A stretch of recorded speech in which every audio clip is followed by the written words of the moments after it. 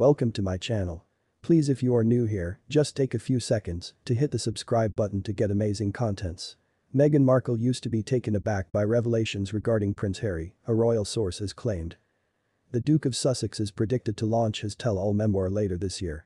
A royal supply claimed that the content material of the book came as a large shock to Meghan.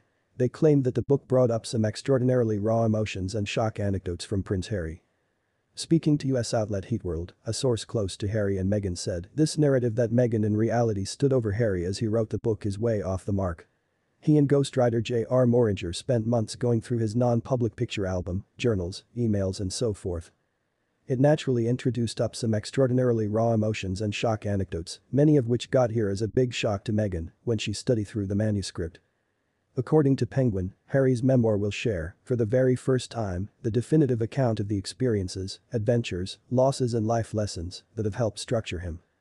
When the book was once announced, Prince Harry said, "I'm writing this now not as the prince I used to be born, however, as the man I have become. I've worn many hats over the years, each actually and figuratively, and my hope is that in telling my story, the highs and lows, the mistakes, the instructions realized, I can assist show that no count the place we come from, we have more in common than we think."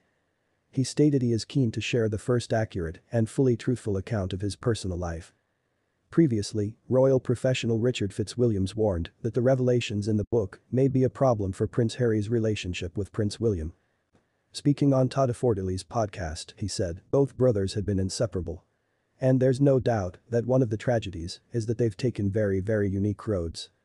And I see no rift being healed, unfortunately, due to the fact what you're searching at now is a memoir that Harry is writing that's coming out in the autumn now.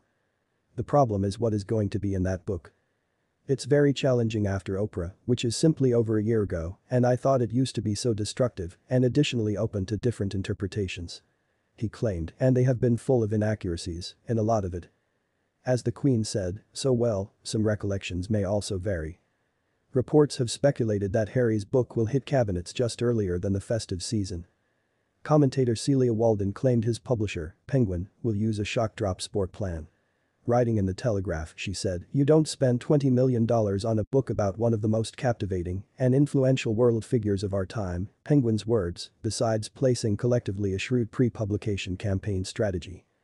And, even though the guide of by royal disappointment, one of my working titles, used to be allegedly delayed, in accordance to publishing insiders the manuscript has now been completed and long gone through all of the prison processes.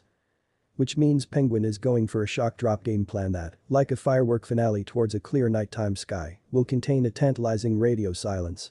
Followed by a bombardment of Hazard revelations so breathtaking that shoppers will be dazzled into spending £16.99 on yet another royal opus. How's that for a title? Drop your thoughts in the comments section and please subscribe.